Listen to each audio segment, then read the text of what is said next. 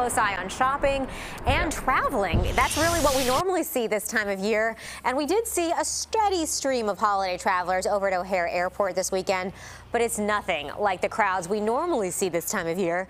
AAA is predicting holiday air travel is down about 60%. That's 4.5 million people who won't be flying. We also wanted to check in with Midway yesterday. Nothing like the normal weekend before Christmas, but you can see there are still some people at the airport. In total, AAA is saying around 34 million people are going to be staying home this year.